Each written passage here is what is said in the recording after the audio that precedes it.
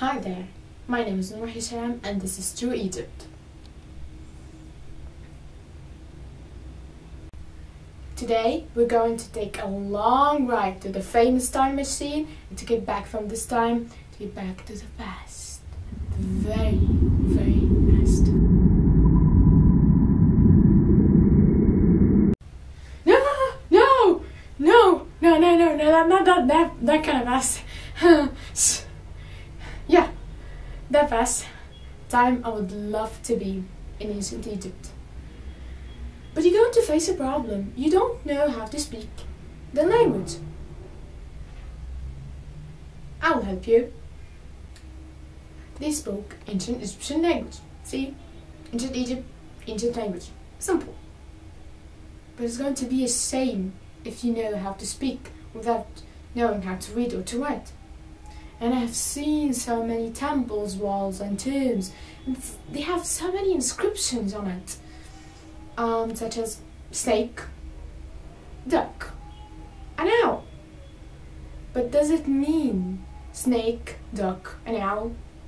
The answer is no. The ancient Egyptian people use what they can see in nature to refer to written words. And they use one sample to refer to a letter or to a whole word.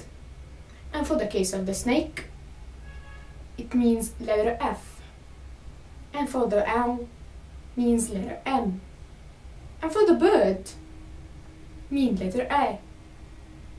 And for the duck, it means Sa, which means sun.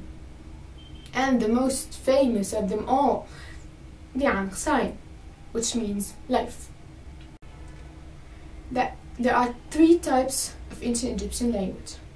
Hieroglyphics, which is very detailed type, and it's used for the sacred way of writing, which is used for the temple walls, the tomb walls, and very detailed. Such as if we have A here, we're going to draw it with all the details, the beak, the claws, everything. There are amazing land on the Nile marshes that I would love to buy. Let's write a contract for it. By the time you finish writing the contract using hieroglyphics, believe me, it will be sold. That's why they invented the second type, which is hieratic. Previous for the official paperwork, such as measurements, contracts, and so on. You're in love, and you want to write a letter for your girlfriend to tell her how much you love her and you miss her. Oh. By the time you finish writing your letter to your lover, she'll be married to another man and have kids. That's why they invented the last type of writing, which is demotic. Very previous for the lifetime papers. And when the Greeks entered Egypt, they mixed the demotic way with their own language to make another language, written language, which is Coptic. Still living nowadays in most of the Egyptian churches.